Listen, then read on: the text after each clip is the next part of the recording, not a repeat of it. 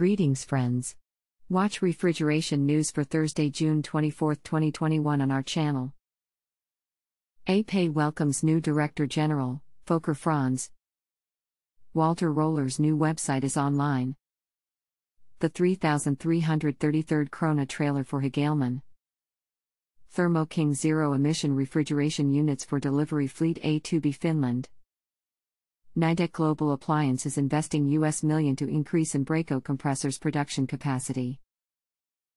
So, first news today. EPEE welcomes new Director General, Volker Franz. EPEE, representing the refrigeration, air conditioning and heat pump industry in Europe, is delighted to welcome Volker Franz as its new Director General. Volker Franz, a German national and public affairs professional, will assume the role of Director General of EPEE on August 1, 2021. He comes most recently from Hitachi ABB Power Grids and the ABB Group, a multinational corporation active in power and industrial automation technologies, where he was the head of government relations for the EU. Read more the news on our website today. Second news today. Walter Roller's new website is online. The new website is a component of the newly established communication strategy, which will increasingly draw the attention of the refrigeration and air conditioning trade to the quality and unique products of the traditional company. Roller has not only revised its website, but completely revamped it. With an informative and user-friendly design, the website supports planners, contractors, wholesalers, installers and end users with an unprecedented level of detail in the product information on Roller air coolers, heat exchangers and fan coil units for their everyday work. Read more the news on our website today. Third news today. The 3,333rd Krone trailer for Hegelmann.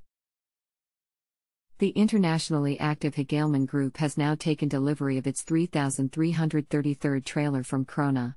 Chairman of the Supervisory Board Bernard Krone, Managing Director Dr. Frank Albers and the responsible regional sales manager Klaus Foser welcomed the shareholders of the Hegelmann Group Siegfried and Anton Hegelmann in Spell, who, accompanied by CFO Thomas Gershelevicius, took delivery of the milestone vehicle. Read more the news on our website today. Fourth news today. Thermo King Zero-Emission Refrigeration Units for Delivery Fleet A2B Finland. Thermo King announced that A2B Finland Oy, A2B, expanded their home delivery fleet with new zero-emission, fully electric vehicles, Mercedes E-Sprinter equipped with the E200 refrigeration unit, and the Peugeot E-Expert with the B100 Eco unit. The E200 unit additionally features a Thermo King lithium-ion, Li-ion, battery pack to increase the vehicle's autonomy and ensure holdover capacity during deliveries. Read more the news on our website today. Fifth news today. Nidec Global Appliance is investing $1 million to increase Embraco compressors production capacity. Nidec Global Appliance, holder of the Embraco brand of refrigeration solutions, started its new fiscal year announcing the investment of $70 million to leverage and set up new production lines of best-selling refrigeration compressors and condensing units in several parts of the world. The new lines will increase the annual production capacity by more than 10 million units, which will be added to the current capacity of 45 million compressors and condensing units per year. Read more the news on our website today. That's all. Share the news with your friends. Join Refrigeration Group on Facebook and LinkedIn. Please find the links below.